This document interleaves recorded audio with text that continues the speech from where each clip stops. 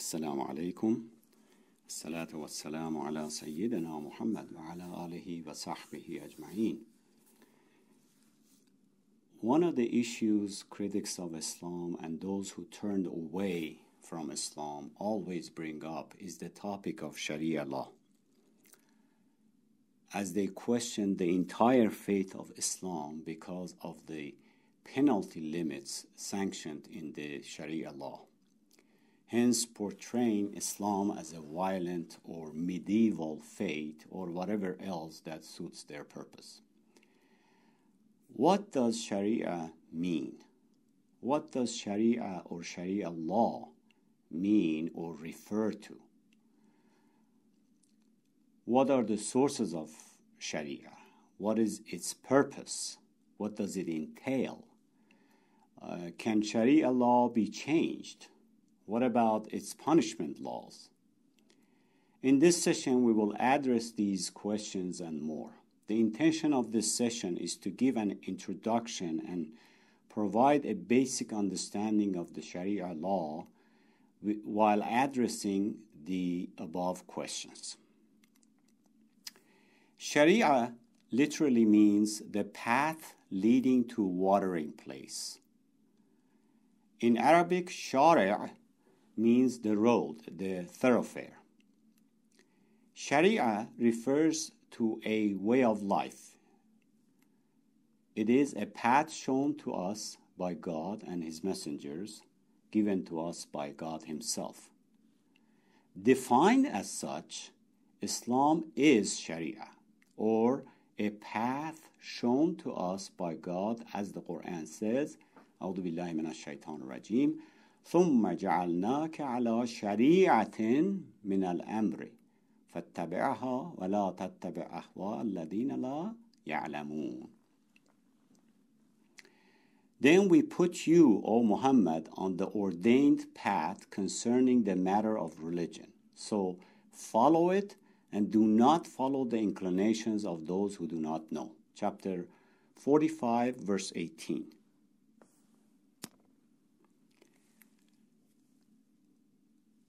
This verse means, in this verse, Shari'ah existed in the Prophet's time as a way of life.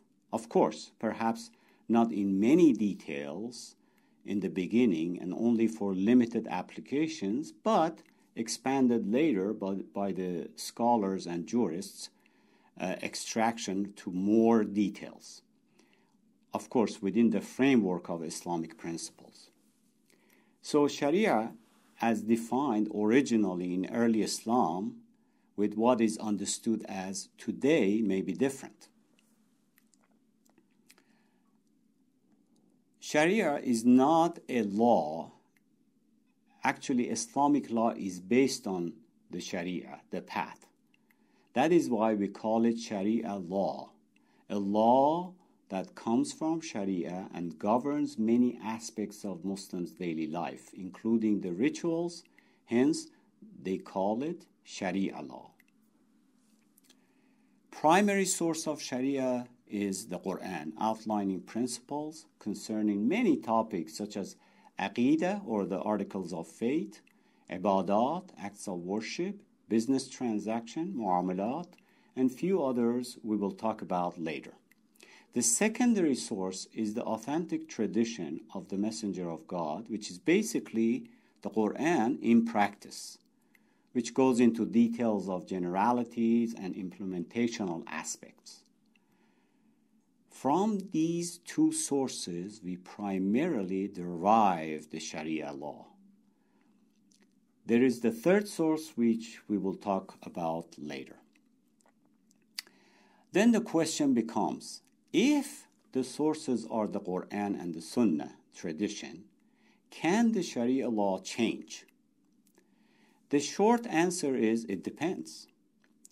Some contemporary Muslim thinkers and reformers have suggested that Sharia is in two parts. One part being about ruling on acts of worship and the Islamic belief system or Aqidah, and perhaps moral teachings, which are all individual based or about the relationship between the individual and God. The second part of Shari'ah, which is in connection between the individual and the society or other members of the society, including the social and family issues, penal code, and civil aspects. They suggest the first part of Shari'ah, which is between the individual and God, cannot be changed. For example, believing in articles of faith or rulings on rituals like prayers and fasting, etc. But the second part, which is between the individual and others, can be changed or replaced according to times, conditions, and what is common or urf. They suggest social laws, for example, should be legislated by people within the society according to the time they live in and according to what is urf or common law, or the secular law or convention, to put it simply. They further claim that even Prophet ﷺ did not change all the traditions and rules that were in place within the Arab society. Only those which were in direct or indirect conflict with Islam. And he did adopt the traditions with neither harm nor conflict with Islam. Hence, times have changed, and we should not stay with any law or tradition that no longer applies to our times or is in conflict with urf, common law or common practice. While this may sound appealing to some people, it is a distorted view which stems from deficient understanding of the Shari'ah. Firstly, which urf or common law? We have Muslims in Asia, in Europe, in Americas, in Africa, spread all over the world. Each country or region has its own culture and urf standard. And what do each region's Muslim community must do? Should they implement one urf, common practice, or have different ones for each region? What is the basis for following a certain urf or common practice?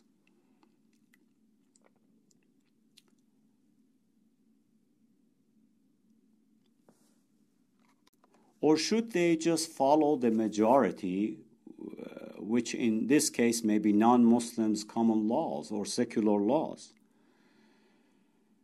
What if these common laws, or what is urf, have consequences that are in conflict with the spirit of Islamic law?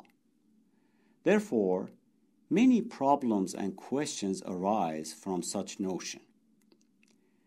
What they don't realize is that Shari'ah is flexible and allows new rulings as needs arise or conditions change. So, let's talk about that a little bit, change in Shari'ah ruling. Shari'ah has safeguards and concepts in place where under certain conditions, rulings may change within its framework or as long as its ground rules are not violated.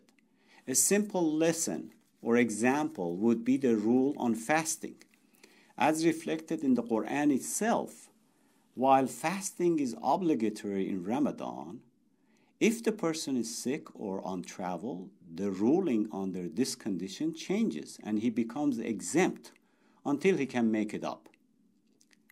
Same with social issues and individuals dealing with the society. One example is the principle of la dharar, no harm. As the Prophet, peace be upon him, said, la dharara wa la dharara fil Islam. No harm should be done or received according to Islam. Islam limits things that cause harm or loss to members of the society. One who hoards wealth, the money, and at the expense of the society members, without giving back is curtailed by Islam. There's principle of la haraj, or no hardship, which is applied when there's unnecessary hardship in implementing something. There's also the principle of necessity. The trouble comes when some respected Muslim reformers or intellectuals want to change the Shari'ah law based on urf, or the laws commonly practiced in secular nations, ignoring the fact that within Islamic Shari'ah or Shari'ah, there are ground rules or frameworks built in within which the rules can change, so no need to change Shari'ah or abandon it, the fundamental rules of Shari'ah, or abandon it. In other words, Shari'ah allows ruling change within itself as long as the ground rules are applied. This way, nothing goes against the Shari'ah and no innovation or bid'ah has occurred. An example is what is commonly considered among the scholars and jurists, as they say, when the subject or objective changes, the ruling changes as well. In other words, the ruling follows the subject or objectives. An example would be, in Prophet's time, due to high degree of animosity and hate, they often used to dismember the body of the person they killed. They would, for example, take the heart or other parts of the body out, called musla. Shari'ah forbade such practice as it considered it barbaric, and another reason was because this act hardens people's hearts.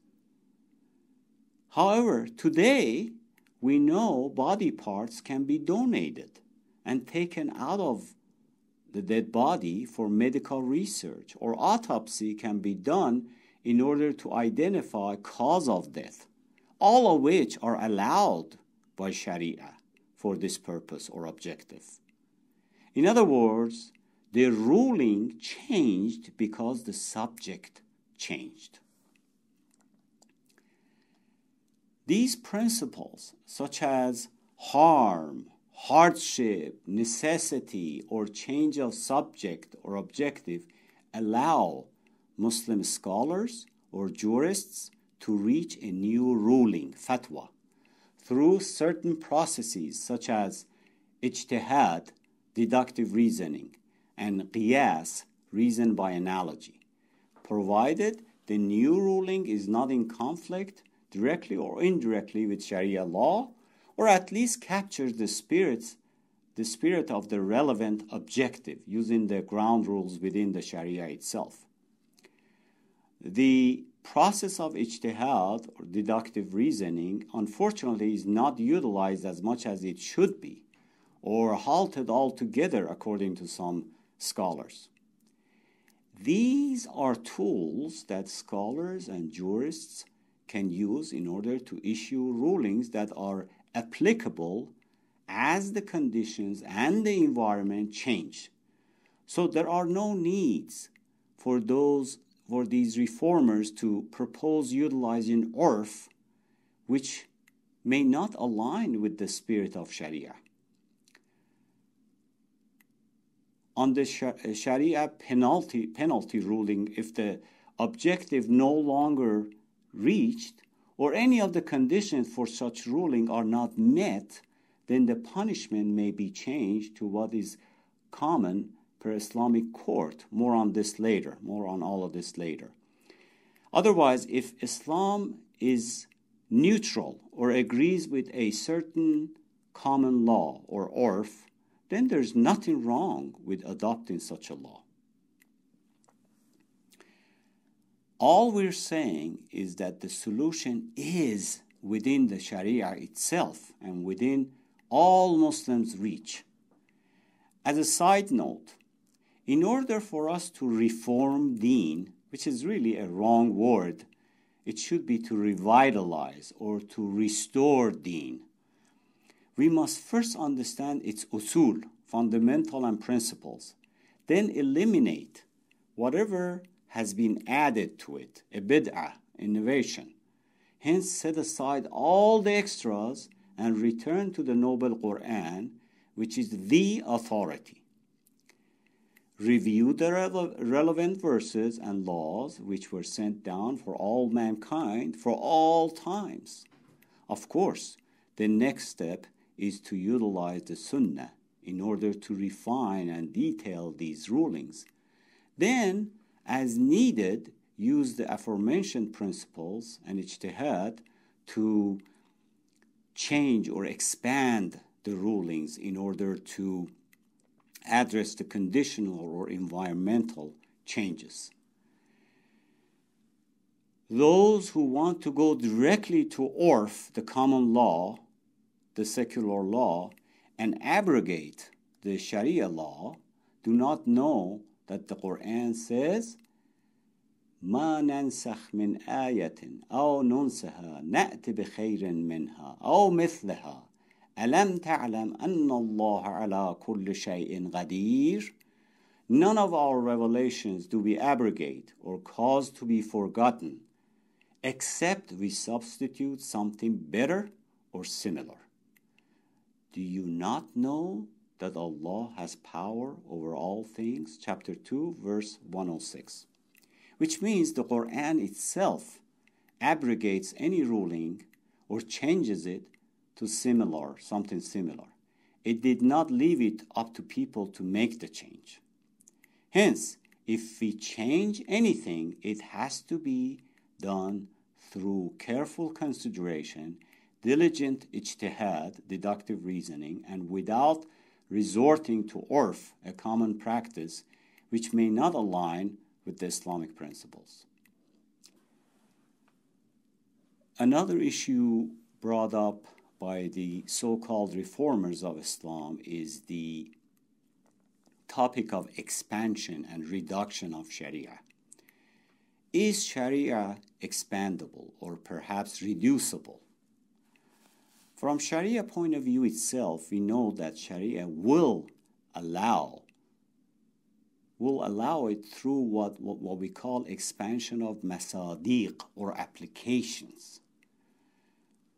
One example would be expanding the no harm principle. Harming others was something common back in even Prophet's time. However, we know now we have even more ways by which people can harm each other or each other's interests, like through internet, for example.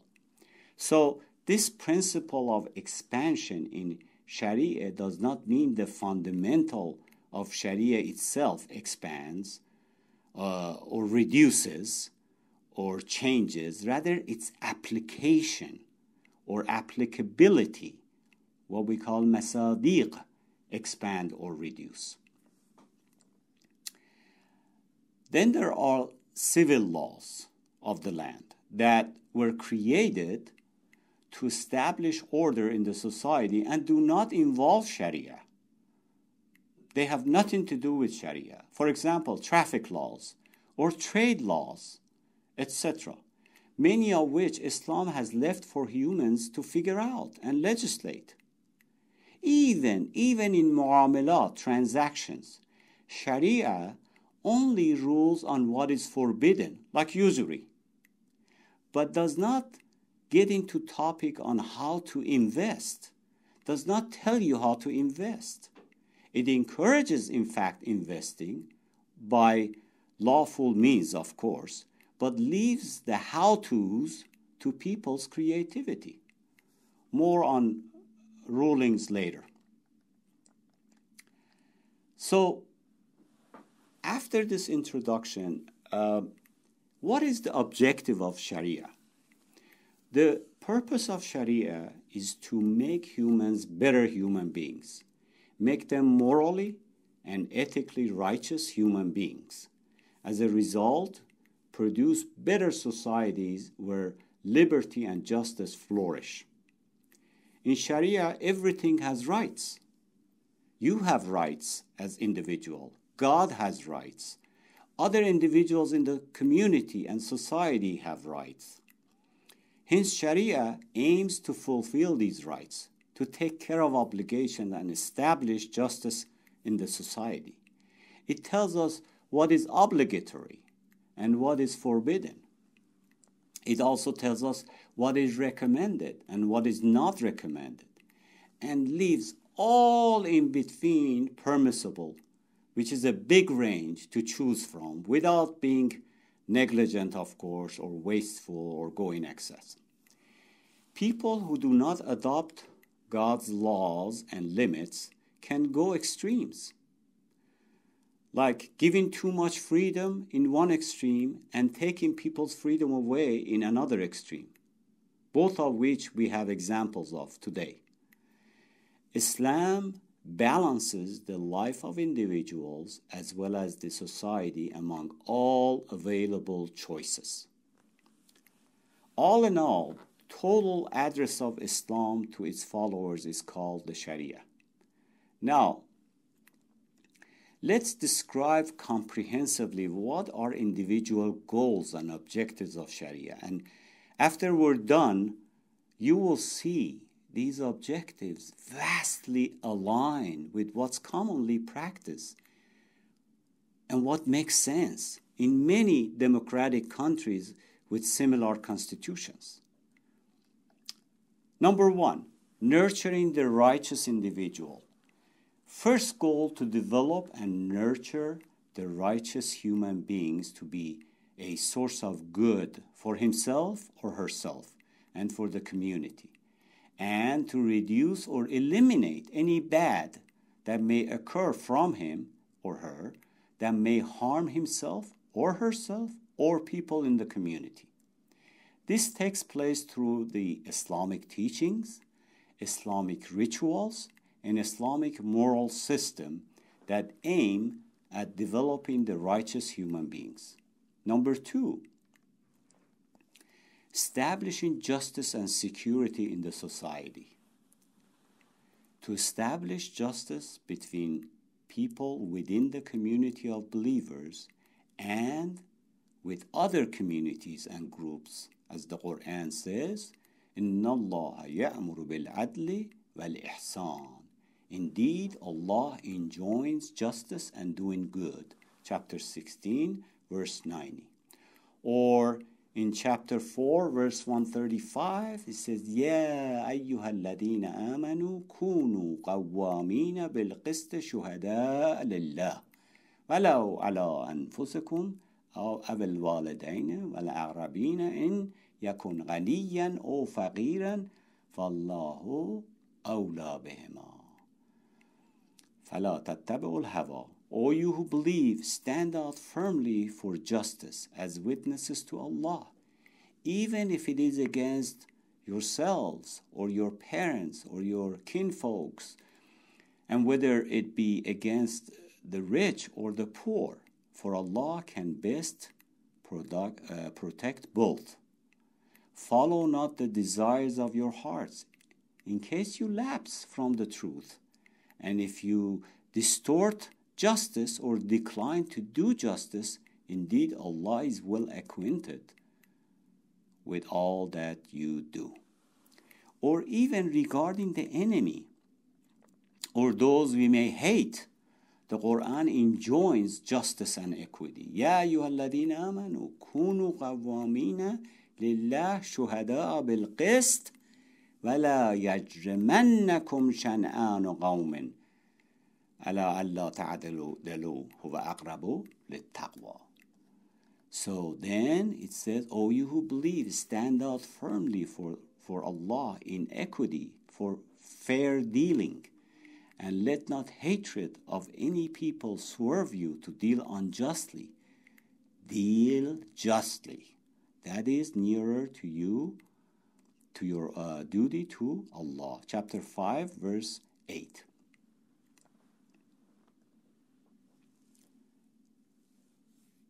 Justice in Islam is a noble goal and is comprehensive.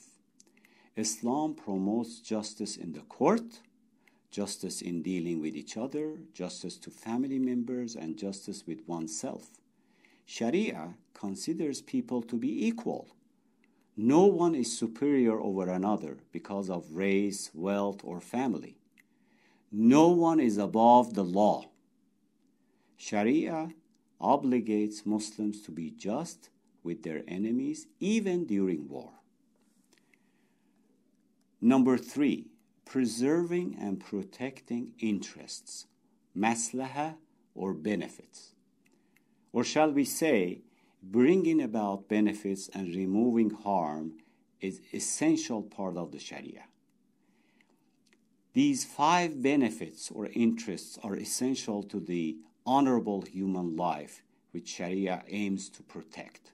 These are A. Protecting religion. B. Protecting life. C. Protecting intellect and mind. D. Protecting progeny and family preservation. E. Protecting ownership and property. Now, we talk about each one of these 5 benefits. Protecting religion. You see, religion is what differentiates human being from the other creations of God. It is part of the honor that God gives to humanity. Therefore, it has to be protected. First, Shari'ah protects religion by establishing the ruling that La ikraha fid din, there is no compulsion in religion. Chapter 2, verse 256. Then, Shari'ah makes it forbidden to afflict people because of their faith or to force them to embrace another religion, even if that other religion is Islam. In other words, freedom of religion and religious expression. Allah said in the Quran that persecution is worse and more severe than killing. So forcing people to convert is a form of persecution. A general look at the rituals of Islam reveals that a major goal behind them is to strengthen people's faith and the relationship between people and their Creator. Shari'ah, for example, legislates fighting, known as jihad, to protect against many types of transgression, foremost of which is transgression over people's religion. So, before many constitutions in the West, including U.S. Constitution and amendments, were drafted, Islam brought freedom of religion and religious expression 14 centuries ago through its Shari'ah. The next one, protecting life. It should be well established that life is a sacred thing because it is a gift that God gives humans, and only He can take it. One of the miracles of this universe is the creation of the human being. من آياتي أن خلقكم من تراب ثم إذا أنتم بشر تنتشرون. And of His signs is that He created you from dust, and you became humans scattered throughout the earth. Chapter 30, verse 21. One in many verses that describe this, the sacredness of life. The Shari'ah makes the life of a single human being so valuable. And Allah in the Quran said that killing one person is as if one kills the whole humanity. And saving the life of one person is as if the life of all humanity is saved. من قتل نفسا بغير نفس أو فساد في الأرض فكأنما قتل الناس جميعا ومن أحياها فكأنما أحيا الناس جميعا. Chapter 5, verse 32. Shari'ah forbids killing without a just cause and dictates the most severe punishment for it in this life and the hereafter. It also prohibits injuring people, harming them physically or even symbolically. It allows and encourages people to live honorably. gives them the right to migrate if necessary, encourages them to think and speak freely and responsibly. Even cultivating land is highly recommended. No trees are to be cut as a means of warfare. No bird or animal to be killed except for food. No mass killing in a war is allowed, because in mass killing, many innocent, including women and children, are killed. This includes poisoning the enemy's well or dropping bombs over enemy's towns and villages. The next one, protecting mind and intellect. This is another objective of Shari'ah. Intellect is also a gift. It is what differentiates human from animals and lets us distinguish good from bad. Protecting the intellect from any disease is a genuine objective of Islamic Shari'ah. Shari'ah makes sure intellect is a source of benefit to the society. It promotes education for all and makes it a right for everyone. Shari'ah also states that if the intellect gets corrupted, it becomes harmful to the individual and to the society. Shari'ah fights strongly against such corruption. Not only the mind should be protected from censorship, but also from repression, fear, and stress. Anything that numbs or kills minds is disliked, and that is the main reason behind forbidding intoxicants. Contemplation and reflection are religious duties. In Shari'ah, freedom of thought and expression are basic human rights. The very first word and command revealed in the Quran was Iqra, read.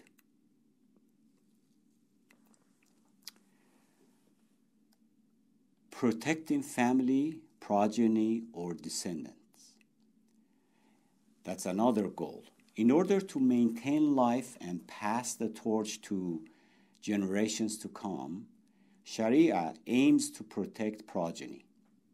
Every child has the right to grow in a family. The family is obligated to take care of the children and develop them. Marriage has supreme value in Islam, and it has a big share in Islamic Shari'ah teachings and rulings. Sexual relations outside the marriage are not allowed, and the same-sex marriage is forbidden. An official documented marriage contract is the only legitimate way for a couple to pair off and form a family and beget children. Purity of lineage through legitimate births by identified parents and the right to know with certainty one's parents is a must. Breastfeeding is encouraged up to 2 years. Family planning through natural or artificial means is permitted, but not if it entails the killing of a life. The fetus has the right to life, inheritance, and reception of will or endowment. One cannot consider his children as a burden and cannot kill them out of fear of poverty or dishonor as people used to do. Mutual rights and duties of spouses and children are detailed in Shari'ah. Family conduct and rules of inheritance are specified. Marriage is protected by law from the abuse of either of the spouses or the abuse of people outside the family. Accusing someone, especially women, of having unlawful sexual relations deserves a strong punishment, since spreading such rumors destroys marriages and is dishonorable. Men and women in the society are obligated to protect their chastity, lower their gaze, and deal with one another professionally and in a brotherly fashion. All these Sharia teachings are to make sure healthy families are established and children grow up in healthy families and environment. Divorce, although allowed, is discouraged by demanding spouses to endure patience. Divorce is a final resort to fix an unsuccessful family. Resolving marriage conflicts, as stated in the Quran, is another example of how Shari'ah pays extra attention to the family preservation. An orphan is very valuable, and taking care of an orphan has a reward no less than the company of the Prophet in paradise. Mothers are given special care, especially when they are pregnant or nursing, for they are the ones who nurture the next generation. Shari'ah's teachings, when followed, result in righteous upbringing of new generations and the real protection of progeny. Last but not least, protection of property and ownership. People have the right to own and protect their property. Shari'ah aims to protect people's wealth and property. Theft is strictly prohibited and punished by the law. Shari'ah also regulates transactions between people and states clearly that it has to be built on complete freedom and willingness. Shari'ah also encourages us to increase our wealth by lawful means, of course, and it ensures that wealth does not reach the hands of those who waste it. The poor have rights in the wealth of the rich through charity, zakat. Unlawful means of collecting wealth are outlined in Islam, such as cheating, fraud, stealing, and also usury, which is a cause of wasting wealth and putting it in the hands of a few rich people without working for it. That is all the objectives of Shari'ah, the rights or interests that Shari'ah aims to protect and fight for. Now, I ask, who in the right mind, sound intellect, would disagree with the above objectives? Who with an unbiased mind would reject the above principles regardless of what he or she believes? Was there anything mentioned above that doesn't seem logical, rational, and in conflict with human rights? An important point we should mention here. In preserving above benefits or interests, maslahah, is that Shari'ah is not a rigid set of rules to be copied and applied at any place, any time. As we discussed earlier, it follows human ingenuity to address ever-changing situations through progressive legislations, as long as it does not violate the ground rules set by the Quran and Sunnah. Three categories in preservation of interests apply. Necessity. A necessity entails any ruling that is essential to protecting one of the objectives, or, in other words, without it, the objectives will completely perish. For example, forbidding murder is in the category of necessities because with murder, life is completely lost. Also, other examples of rulings are necessity overrules forbidden. Lesser of two evils should be chosen. Public interest takes precedent over the individual interest. Harm must be removed. Then the number two is need. The category of need contains any ruling without which the objective will be achieved, but with a lot of difficulty and burden. For example, the prohibition of monopolies is in this, in this category. Although monopolies will not demolish the wealth completely, they place difficulties upon people preserving their own wealth. Number 3, the final category is the category of refinements. Refinements achieve the highest quality of the 5 objectives we mentioned earlier. So this categorization is extremely important in order to arrive at the correct ruling, especially when different benefits compete with each other. What is necessary always overrules the other 2 categories, and so on. For example, just give you a very simple example. Praying in congregation, jama'ah, is important to the preservation of religion and unity of Muslims. However, it is not essential. If praying in congregation puts one's life at risk, such as having to pass through an unsafe neighborhood, he can pray at home, since the latter is necessary for the preservation of life. Now, let's discuss fiqh.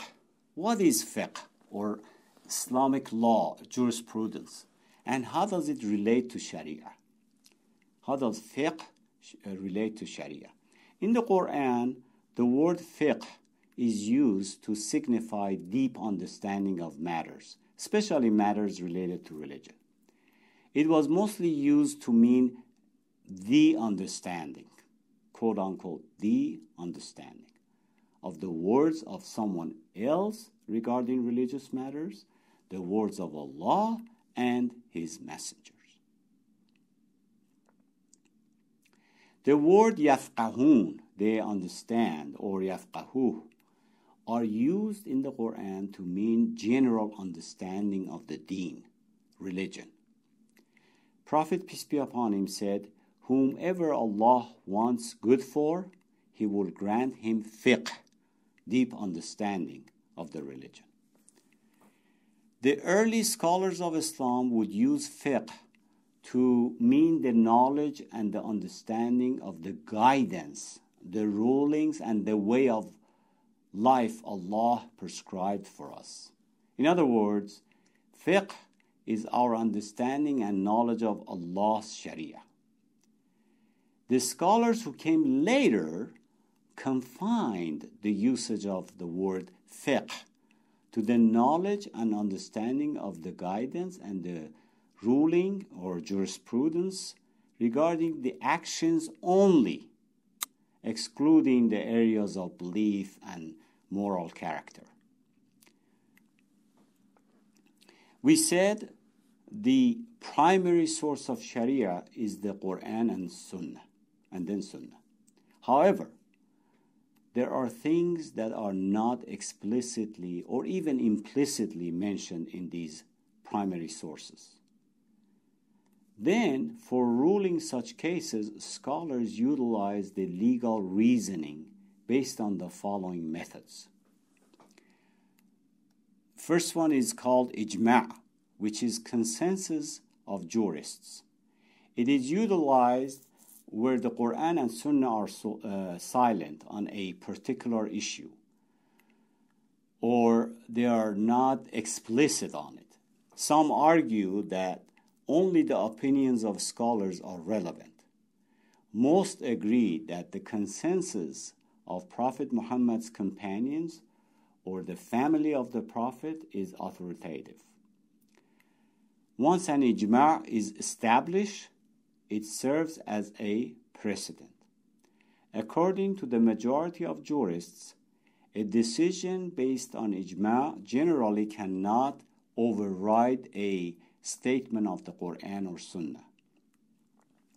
The binding force of ijma' is based on a hadith in which the Prophet Muhammad, peace be upon him, is reported to have said, "My community will never agree on an error."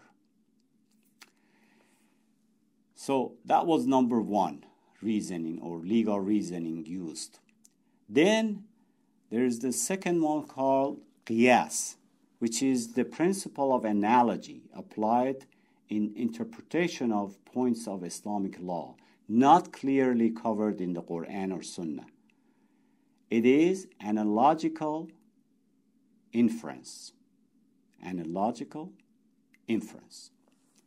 And the third one is called ijtihad or deductive reasoning, which is again utilized where the Quran and Sunnah are silent or are not explicit.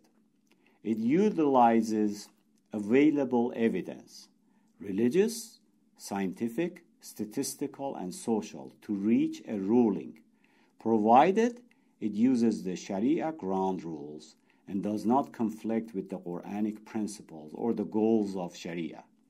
It requires a thorough knowledge of theology, revealed texts, and legal theory, usul al-fiqh, plus a sophisticated capacity for legal reasoning and a thorough knowledge of Arabic. It is considered a required religious duty for those qualified to perform it. It should be practiced by means of analogical reasoning, qiyas. Its results cannot of course contradict the Quran, and it may not be used in cases where consensus, ijma', has been reached, according to many scholars. Some believe ijtihad is fallible since more than one interpretation of a legal issue is possible. Islamic reformers, however, call for revitalization of ijtihad in the modern world. By the way, when it comes to fiqh, part of Shari'ah, there are rulings on rituals like prayers, fasting, and so forth. Ruling on family issues like marriage, divorce, inheritance. Ruling on humane slaughter of animals. Ruling on contracts, transactions, liability, and property. And there are rulings on crimes and punishment, which is called hudud. This punishment or hudud ruling section of fiqh is very small portion, perhaps 2 to 3% of the entire fiqh, and even a smaller portion or percentage of the overall Sharia law. Yet, hudud receives the most publicity or spotlight from the misinformed and critics of Islam, as they claim that Sharia law is barbaric by cutting off hands, lashing, etc. So let's talk about punishment laws in Sharia. It seems that critics of Islam and those who turned away from Islam due to what I call religious fatigue or ignorance of facts look only at the penal codes or the punishment section of the Sharia law, which is a very small portion, like I said, 2 to 3% of fiqh. And they think that is the entire religion of Islam. And that is all the critics and the misinformed see in Sharia. While in Islamic penal code we have hudud or had. Hudud is the plural form of had, and had means limit or boundary. In other words, Sharia assigns punishment for violating God's limit or God's right, and sometimes people's right assigned by God. When someone's right is violated, it must be restored. However, the hudud or punishment can be applied only in cases where all conditions are met. And we'll talk about these conditions in a minute. The second punishment or type of punishment is called qisas, which is an Islamic term meaning retaliation in kind, or eye for an eye, or retributive justice. The doctrine of qisas provides for a punishment analogous to the crime. In other words, qisas means the right of a murder victim given to the nearest relative or wali, legal guardian, which can be taking the life of the killer as retribution. Of course, Islam offers other alternatives to the victim's relative, like taking diya, ransom payment, or forgiving the murderer as an act of mercy. Then the third form of punishment is called ta'zir. Refers to punishment for offenses at the discretion of the judge, qadi, or ruler of the state, for a crime committed against others and the society, like bribery, selling tainted or defective products, treason, usury, etc. This type of punishment can be what is recognized as common punishment or orf. It's all at the discretion of the judge. Now, let's talk about the conditions. And this is very important. Very important to remember these conditions. The conditions to apply hudud punishments. There are a set of very important points these critics and the misinformed are unaware of. And these are the conditions that must exist in order for the hudud punishment in Sharia law to take place. You see, there are many safeguards which are very important to mention because they make the hudud punishment next to impossible considering today's situation. So let's talk about the conditions. Number one, the authority. The court or the government must be truly Islamic. This means many of the existing judges and existing courts within so-called Islamic governments, Islamic countries, do not qualify because corruption, lying, stealing, cheating, and misuse is rampant among the officials and judges themselves. Hence, far from being Islamic. These corrupt officials are not elected by the people and are often guilty of the very crimes they are prosecuting and applying hudud punishment for. Islam is very persistent to true justice and virtuous character. It is meticulous in the matter of justice so much as even the judge's look, face time between the defendant and the plaintiff must be equally divided. He must address them both equally. Number two, the punishment must serve the maslahah, intended interest and objective. If the intended punishment works against the objective or the subject has changed, then it must be replaced by another form of punishment. Number three, proof must be provided along with a confession of the crime or witnesses. If a thief could prove that he or she stole only because of need, then the Muslim society is responsible and would be held at fault for not addressing his need. And the community will be ordered to supply that need, and there would be no had punishment.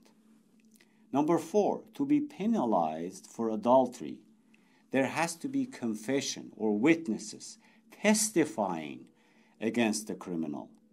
If any of these are not sufficiently presented, the had penalty is lifted.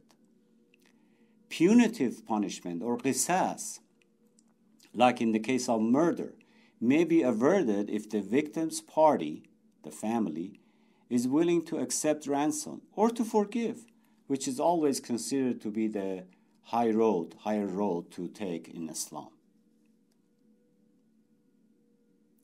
Number six, and this is very important, certainty. People cannot be punished with hudud if there is any ambiguity in the case.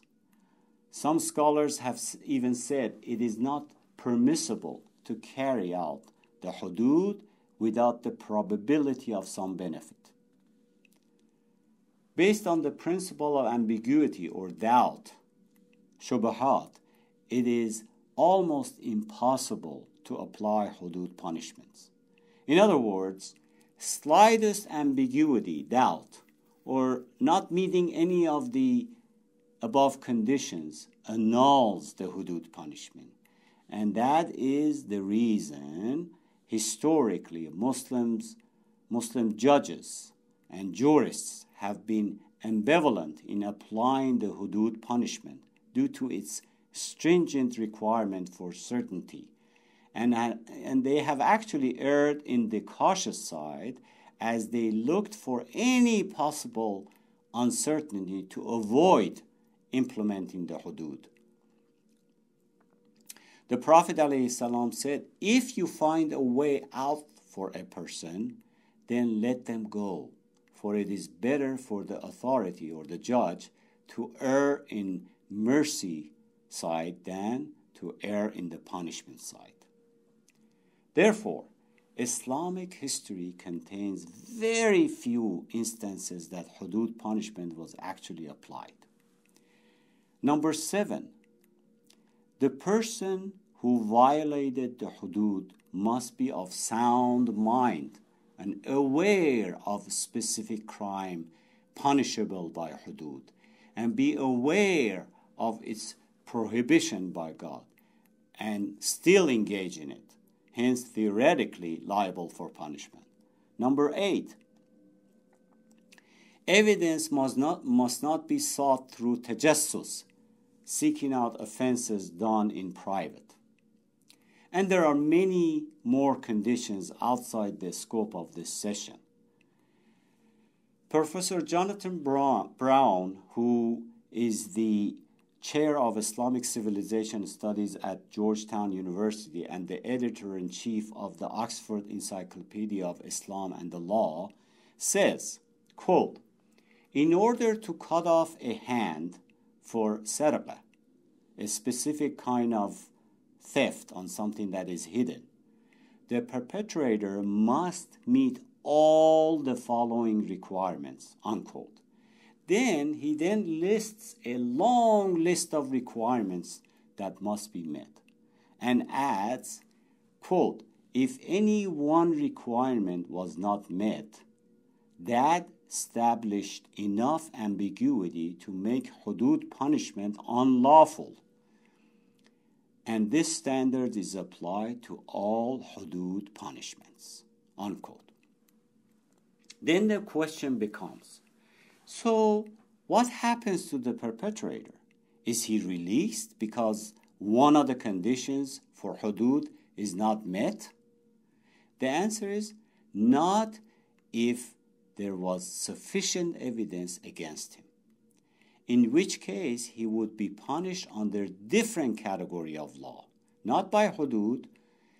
All the non-hudud offenses are dealt with according to ta'zir. Remember, we mentioned ta'zir, which means the judge sets the punishment according to common practice. This becomes just like in Western courts, where a person might be found guilty under civil law, but not under criminal law, or vice versa. Same thing in Shari'ah law, where a person may be found guilty of violating the rights of humans, but innocent of violating the hudud. I hope that was clear. Again, the critics of Shari'ah, are they aware of above conditions? You may ask then, why have punishments on the books, like chopping off hands, if they cannot be applied or their requirements for certainty are so hard to meet that it is almost impossible to apply these hudud punishments? Why have these laws in the book? The short answer is deterrence. You see, for a given crime, if there is a little chance of being caught, then the punishment should be harsh enough to turn away or scare away anyone from ever committing the crime. According to Brown, quote, having laws on the books that are not intended to be applied is normal in all types of laws, unquote. He then lists a couple of examples. Quote, in 1820, there were over 200 crimes punishable by death in Britain's laws, which included crimes like stealing firewood and poaching fish from another fish pond. The colony of Virginia had the death penalty for taking vegetables or fruits from a garden, unquote. And then, of course, we have 20 states in U.S. still have laws against adultery, yet none enforce it. Back to Sharia law. Perhaps another reason the hudud punishment is there to remind people of God's rights in addition to people's rights and the enormity of the sins they usually can get away with, or they usually get away with. So, we discuss if it is next to impossible to apply hudud punishment, then the criminal is punished by judge's discretion, which can be common punishments like jail sentence, etc. So then the big question, what's the problem? What is the problem? The disenchantment about Sharia tends to stem from either an unclear understanding of what we discussed above, or instances of misuse of justice back home in the Middle East, in the name of Sharia, of course. All the unjust acts, misuse of justice and Sharia law that they do in, back in Middle East countries. In fact, the establishment and internalization of justice in the supreme purpose of Sharia, that is one of its primary goals, that establishing justice, that is the supreme purpose in Sharia. As the Quran says, O you who believe, stand out firmly for justice as witnesses to Allah, even if it is against yourselves or your parents or your kinfolks, and whether it be against rich or poor, for Allah can best protect both, and so on. And it also says, لَقَدْ أَرْسَلْنَا رُسُلَنَا بِالْبَيِّنَاتِ وَأَنزَلْنَا مَعَهُمُ الْكِتَابَ وَالْمِيزَانَ لِيَقُومَ النَّاسُ بِالْقِسْطِ. Indeed, we sent our messengers with clear proofs and revealed with them the scripture and the balance, the standard, so that mankind may stand forth in justice, in equity. Chapter 57, verse 25.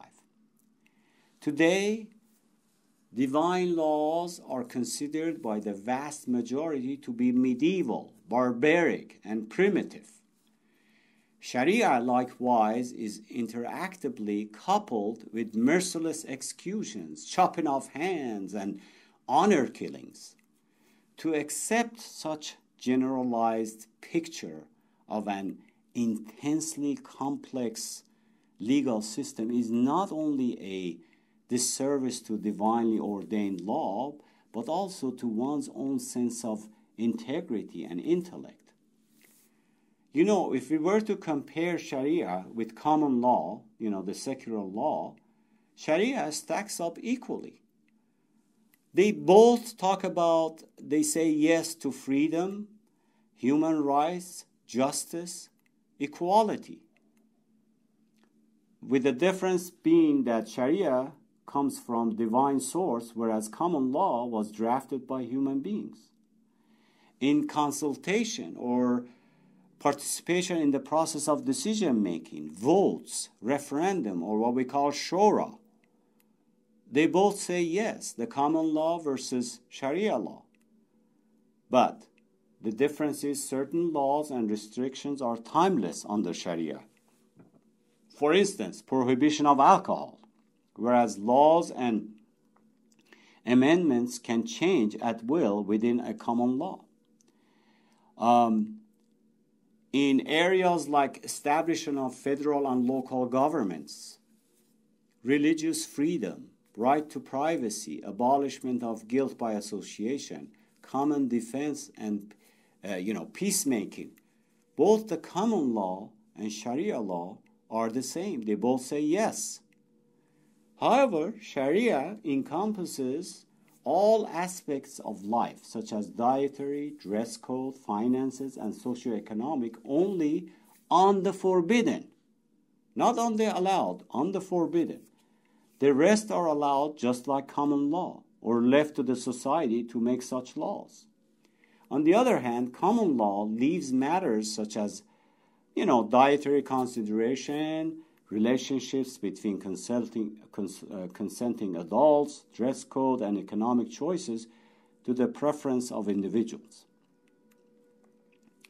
Do these critics and misinformed bother to study and read about details of Sharia along with the conditions for hudud application mentioned above before making such claims? Of course, where and which one of the above objectives and conditions is in conflict with modern society and human rights? Of course, we're talking about the laws themselves, not their implementation by today's so-called Islamic courts, which can be debated, as we mentioned, few aspects of it today, and I'll give a few examples later. There are myths about Sharia. Let's dispel some of the prevalent myths and bring clarity to the matter of Sharia, like forced marriage, honor killing, and the claim that non-Muslims are not protected under Sharia law. These are all myths and do not exist under Sharia. Forced marriages and honor killings do not exist or are not sanctioned in Islam. Unfortunate deaths caused by misguided emotions must be dealt with by the courts as murders. Rape is a serious offense which is punishable by death. The rapist must be penalized, not the raped woman. In Islam, the raped woman is treated as a victim, not an accomplice. Another myth: Muslim women may seek divorce for grounds such as physical or mental abuse, adultery, abandonment, not meeting marital obligations, etc. With regards to custody of children, Sharia permits parents to decide with whom the children will stay. If they are in disagreement, they may allow the courts to decide for them. In principle, however, mothers are preferred as the primary caretakers for young children, and fathers are required to provide for the children's maintenance. Non-Muslims under Sharia are protected so long as they pay the annual tax called jizya, again, under true Islamic government. This is a nominal amount which does not amount to hardship on the part of the taxed person. Jizya exempts a non-Muslim from military service and from paying zakat, payment for the poor, which Muslims must pay, a tax considerably more than jizya. In return, the non-Muslims are given protection by the state. Jizya is not a poll tax, and it is not charged to the elderly, poor people, among women and children. Muslims pay zakat to the Islamic government. However, because zakat is considered to be an Islamic act of worship, it is not required for non-Muslims. When it comes to inheritance, A woman's share is half of man's because she has no obligation to provide or make any financial contribution to the family, and whatever she earns is hers to keep because her husband or father or brother are required to provide for her. There's more of this point we talked about in a session called Marriage and Divorce. Another myth, it is often claimed that a woman's testimony is half of that of man's. Therefore, because of being a woman, her intellectual and social value is half of that of the man. Firstly, the vast majority of scholars view the verse of the Quran, chapter 2, verse 282, in the context in which it occurs. Testimony regarding financial transactions, which was mostly conducted by men and are still the case in most places. Hence, their familiarity, expertise, and recollections. Of course, today, most transactions are signed by two witnesses in addition to both sides' signature at the time the contract is written. Hence, once recorded in the recorder's office, it becomes official, and the record itself serves as the witness, and no further witnesses are required in later time, man or woman. Secondly, studying the verse and the context reveals that the testimony of one woman is, as a witness, is sufficient, and the second woman is there as a witness just as a reminder. So the second witness serves as a reminder in the case first one forgets. Thirdly, there may be cases in which the opposite is true, where a woman's testimony is required in an issue related strictly to women. Fourthly, the next verse, verse 283, says, "If any of you trusts another, let the trusted deliver the trust," which implies if both sides know each other and trust each other, under such condition, no need for witnesses, man or woman, and the transaction can occur without them. Hence, it is not about the witness gender inequity or even an absolute ruling of always needing witnesses for any transaction.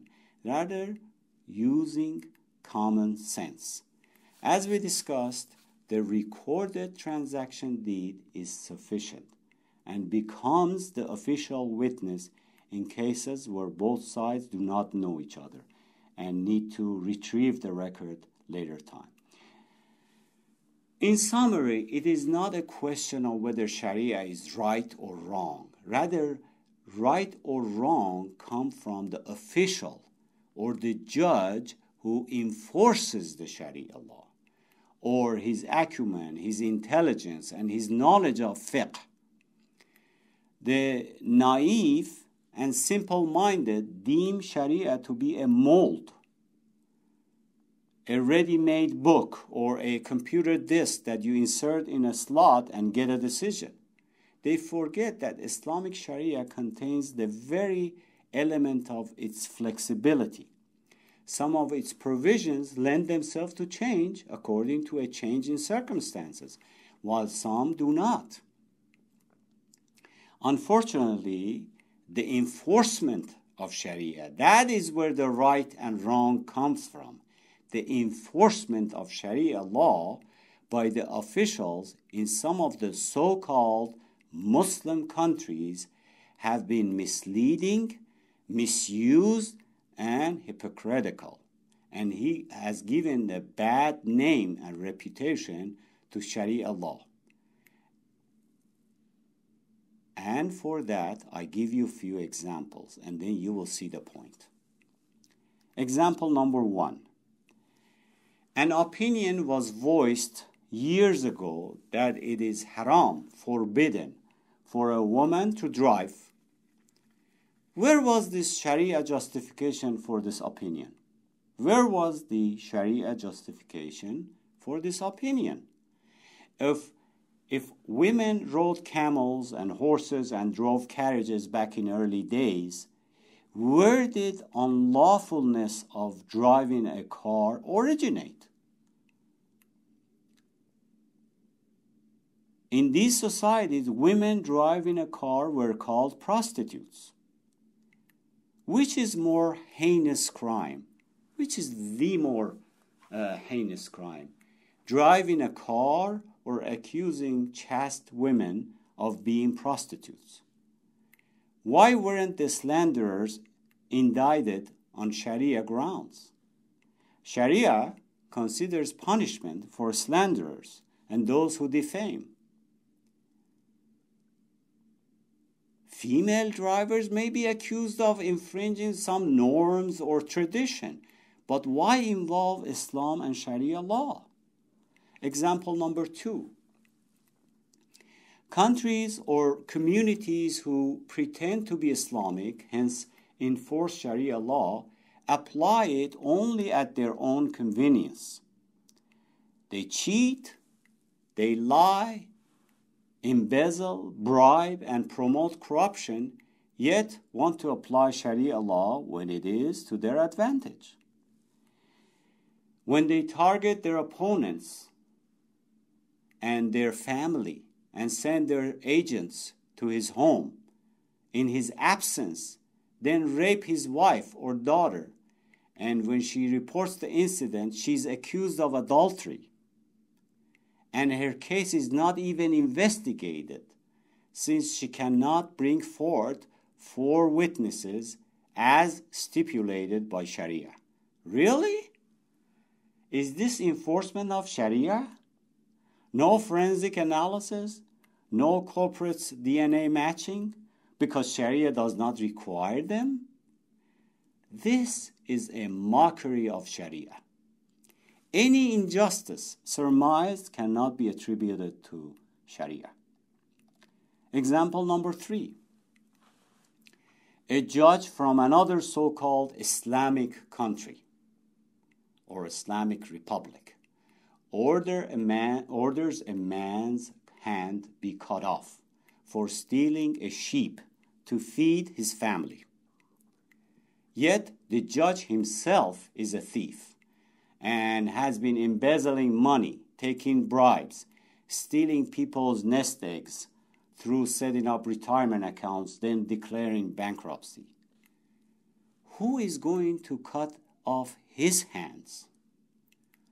All the while, in the same so-called Islamic country, the head of the judiciary system or the country's top judge himself, who was appointed by the supreme leader, has committed the greatest injustice by torturing political prisoners and killing tens of them through 15-minute trials without defending lawyers and expropriating people's properties. Where is the Islamic court for him? Why is Sharia law not applied to him? Example number 4. Another case for so-called Islamic country whose first action after coming to power was to close girls' schools and dismiss women from their jobs, forgetting that the quest for knowledge is the duty of every Muslim man and woman alike. Did Sharia prohibit women to receive education, earn a degree, or earn an honest living? The same government lashed men, gave lashes for men who shaved their beard or trimmed their beard. Really? Today, uneducated and intolerant people in various Muslim cultures have taken the law into their hands, acting in manners that contradict the letter and spirit of the Shari'ah. In conclusion, none of the above description of Shari'ah presented here conflicts with today's human rights and what is adopted in many of the constitutions in the free world. In fact, the liberty and justice written in the U.S. Constitution less than 250 years ago was first brought and implemented by Islam 14 centuries ago. It is not the Sharia law in question, rather who is implementing it, and whether they are authorized or legitimate or qualify to do so.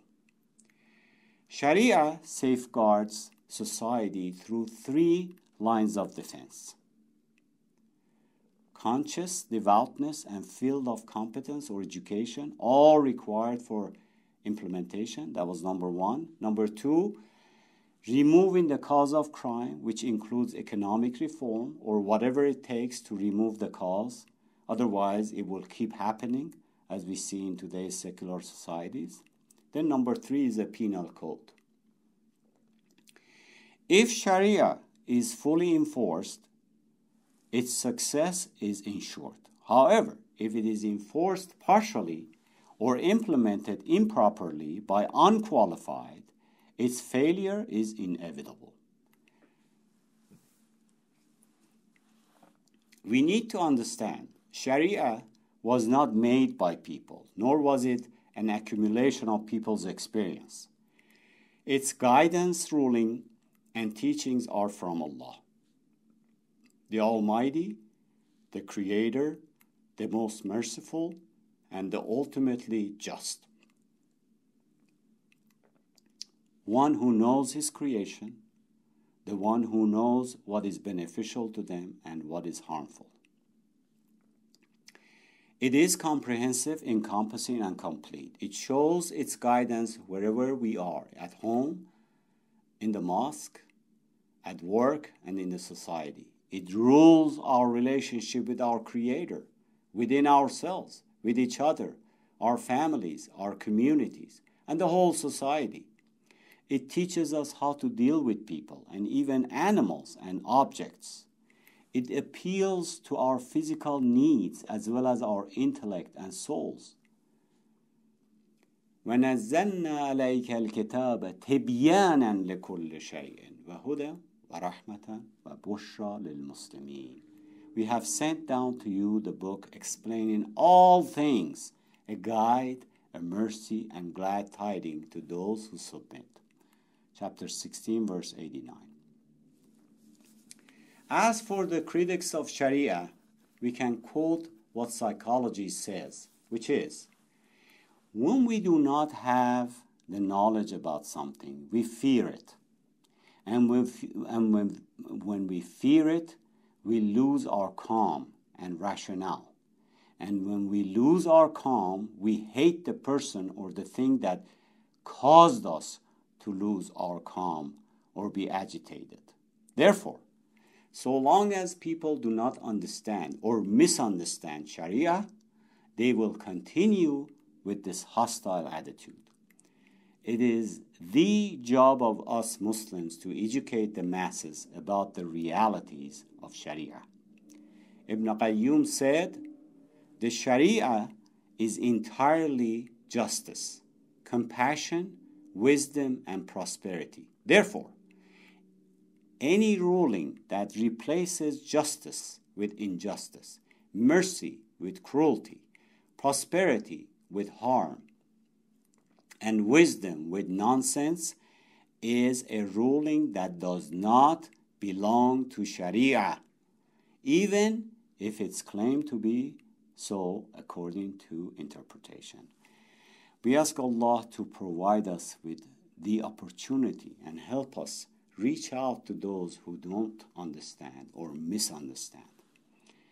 We ask Allah to help in propagating His deen properly.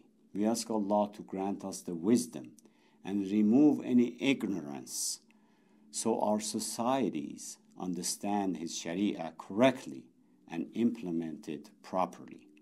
Bismillah ar-Rahman ar-Rahim. Wal asri innal insana lafi khusr illa alladhina amanu wa amilu s-salihat wa tawasaw bil haqqi wa tawasaw bis sabr. Assalamu alaikum.